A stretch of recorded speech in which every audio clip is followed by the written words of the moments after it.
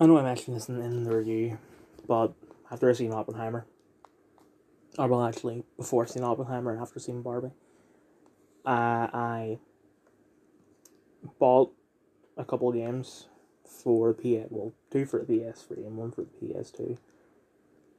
One of those PS3 games I'd already played. It was Batman Arkham Origins, and this would have been my third time playing it free, I think. And I did that.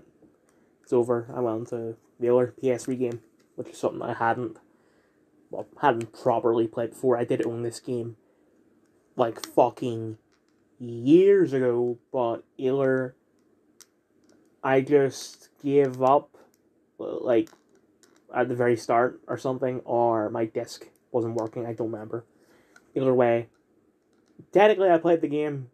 I just didn't actually touch the controller. The cutscene. Once the cutscene was over, I didn't play the game. I'm nearly done the game. I forgot to do a beginning review. I forgot to do a middle review. So I'm just going to wait till I beat the game because it will only be like a day or two until then. And then I'll just do beginning, middle, and end in one video. Anyway, Teenage Mutant Ninja Turtles Mutant Mayhem, or as I'm just going to call it in the video, tmnt 2023. Part, 23.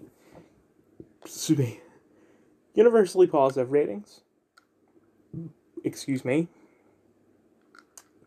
I seen it in the cinema.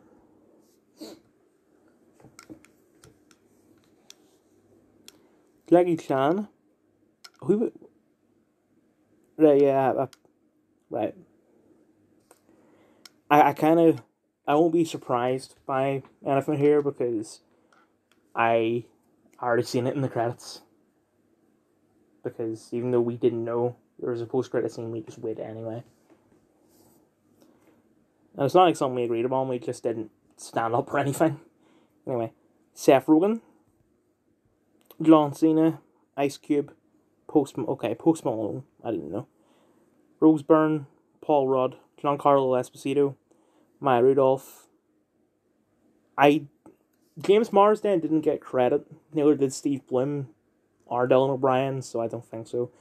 And Hannibal Buress did get credit.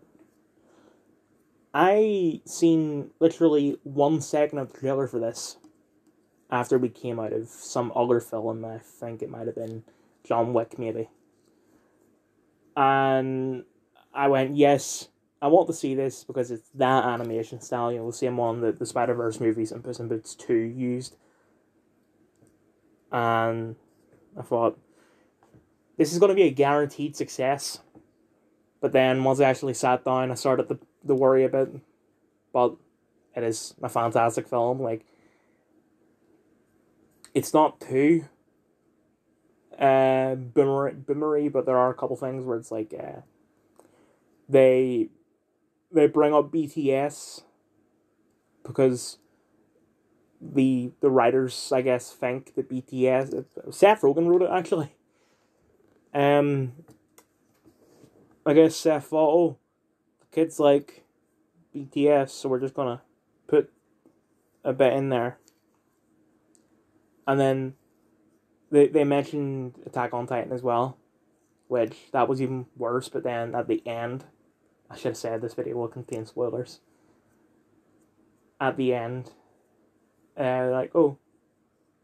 this is actually just like AOT because the bad guy is like Titan size, and his weak spot is on the back of his neck.